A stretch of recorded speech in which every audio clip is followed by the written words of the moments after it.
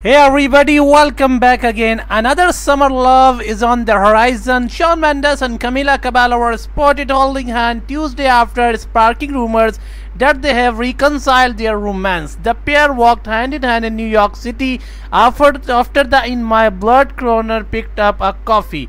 Mendes showed off his biceps and tattoos in a grey tank top, light wash jeans and white sneakers, while the Havana song actress wore a black leather jacket over a cropped white t-shirt, loose fitting. The outing comes 1 month after the Senorita collaborators reunited at the 2023 Coachella Valley Music and Art Festival, where fans caught them making out on video, while a source confirmed that Mendes and Cabello were not back together but simply friends with a lot of love and history between them. A second insider shared that the stars were enjoying getting reconnection and seeing where it goes. The romance is back. Thanks for watching. For more news and latest update, please don't forget to subscribe our channel.